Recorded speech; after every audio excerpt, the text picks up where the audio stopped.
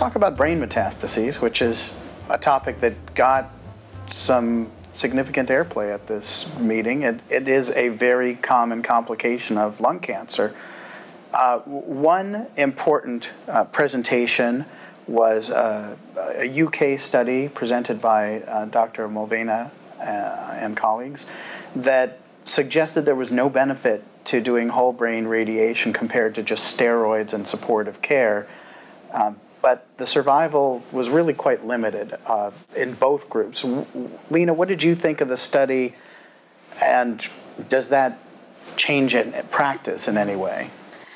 I mean, it was very provocative, but I found it very hard to interpret. 2-month survival is, I don't think, what we commonly see, and I don't think any of us would use or recommend whole brain radiotherapy with that in mind, that that's really what we're getting, and I don't think that's our experience. And maybe that's the fact that there's moving targets of populations, that we're treating a lot of patients with adenocarcinoma, oncogene-driven cancers that live a long time, despite the fact that they may have brain mets at presentation.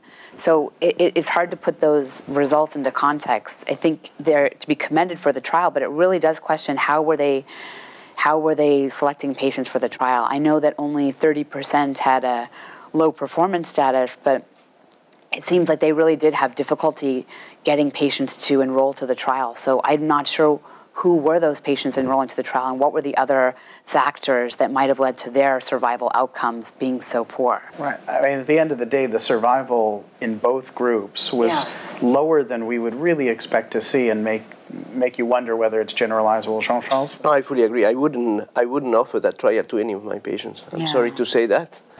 It's borderline. I mean, yes, sure, the question is relevant, but I mean, patients in good performance status where you offer steroids as an option, I don't know. I mean, I think French patients really want to live. They prefer champagne to steroids. It's not either or, but there was another trial about managing brain metastases that was actually in the plenary session presented by Dr. Paul Brown that looked at stereotactic radiosurgery for 1 to 3 brain metastases and questioned whether there was a value to whole brain radiation in addition, did not show that, and was also focused a lot on cognitive side effects and emphasized that there was a detriment, as we might expect, from administering whole brain radiation. Do you think this applies to clinical practice, and does this mean anything to patients who present with 8, 10, or 12 brain metastases instead of 1 to 3? Jean-Charles? Well, I tend to believe so. I mean, I hate whole brain radiotherapy. If I had lung cancer, I would do everything to avoid that, because really it has neurocognitive consequences. You become bald. I mean, when we have, no, but it's true, come on. As you say, this is palliative setting, you know, and I really do everything I can in my life to avoid whole brain radiotherapy. I think it's one of the most, maybe because I'm an intellectual and I know that's the only muscle who works properly, I really think it's important that we also treat the brain of our patients as we will wish ourselves. Yeah. So, you know, we have many systemic chemotherapies and many kinase inhibitors that penetrate beautifully the brain. You presented that on alectinib that penetrates the brain in a fantastic way. And I'm sure if I had all translocated with 12 brain mets, I'd rather get a pill of alectinib or the new Pfizer 3922 compound, rather whole brain radiotherapy. And I think this trial is important because it really shows that stereotactic radiotherapy has to be pushed to its limits.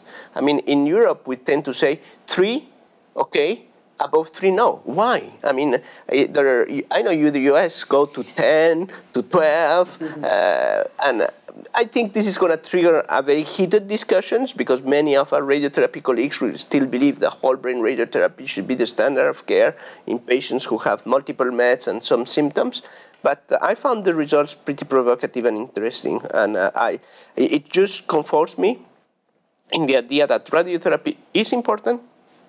We should use it, but if we can avoid using it through, you know, like a napalm bomb that you throw all over the place, is better. Targeted radiotherapy of brain lesions, in my opinion, is better. The discussant made a good point that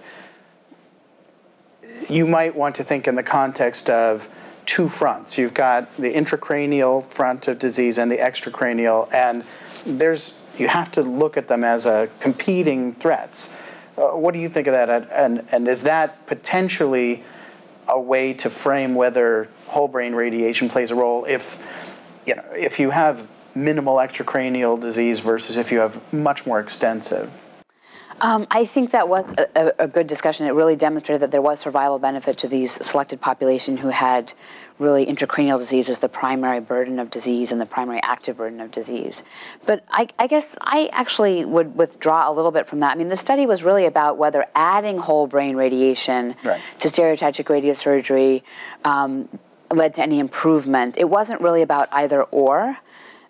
Which is a different question, I think. And I don't actually think, I'm not sure what it is in France, but there have been other trials like this, and I don't think it really is the standard practice in the US to add them both together. In fact, I think a more common practice is moving towards more use of stereotactic radiosurgery to push it to its limits, as you say, especially in the US where we do it for many lesions, we do it repeatedly, and reserve whole brain radiation. So I don't think that that really is necessarily a practice-changing trial, even if you take the results at face value, because I don't think there are a lot of people that are doing whole brain radiation at the same time as stereotactic radiosurgery. I do think that the neurocognitive issue and the neurologic deficits of stereotactic radiosurgery is a moving target because we're pushing it to its limits. I think we are seeing much more consequences of radiation necrosis due to stereotactic radiosurgery because we're doing it more, we're doing it repeatedly, and we're doing it on more lesions. And I think those entire types of trials are probably going to have to be repeated because what they were based on right now is treating a very limited number of lesions, treating them once. That's a moving target.